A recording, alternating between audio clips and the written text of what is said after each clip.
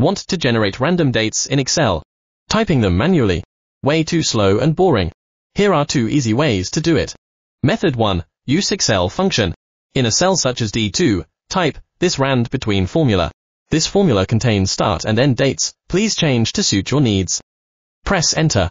You'll get a random number, which is actually a date. Double-click the fill handle to apply it to more cells in the column. Seeing weird numbers? Don't worry. Under the Home tab, open the number format drop-down and choose short date. Now you've got real, random dates. But be careful, this formula is dynamic. Every time your sheet changes, the dates change too. That's not ideal if you want fixed results. Here is a smarter and faster way. Use Kutools for Excel. After installing Kutools, select the cells where you want the random dates. Go to the Kutools tab. Select Insert Random Data. In the pop-up, switch to the Date tab. Set your start and end date. Want only weekdays? Or just weekends? You can choose.